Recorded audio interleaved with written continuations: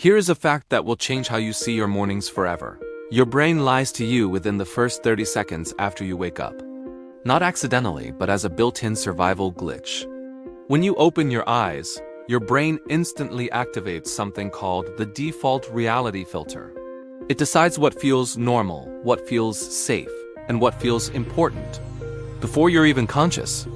This filter can convince you that your dreams were real, or that your alarm didn't go off, or that you need 5 more minutes, even when you do not.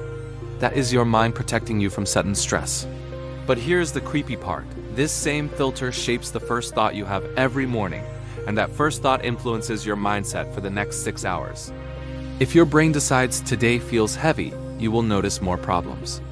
If it decides today feels good, you will notice more opportunities.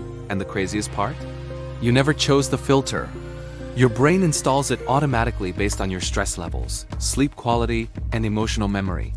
So next time you wake up, ask yourself, is this really how my day is, or just how my brain wants me to see it? What is the first thought you had this morning? Be honest.